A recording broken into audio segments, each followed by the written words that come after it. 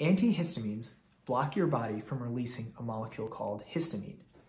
So when you're exposed to something you're allergic to or something that irritates your nose, your body releases histamine. Histamine causes your blood vessels to get bigger, which causes more blood flow to the nose. This leads to your nose being stuffy, and it also leads to be runny, and the histamine also causes itching and irritation. When you take an antihistamine, you're blocking that histamine from being released, and this improves the symptoms. But you're not really fixing the root cause.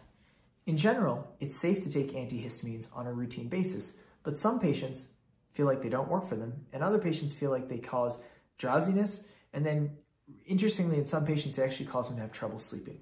So in general, it is safe to take them on a routine basis, but if you want to fix the problem, you may want to consider something called immunotherapy. Thanks.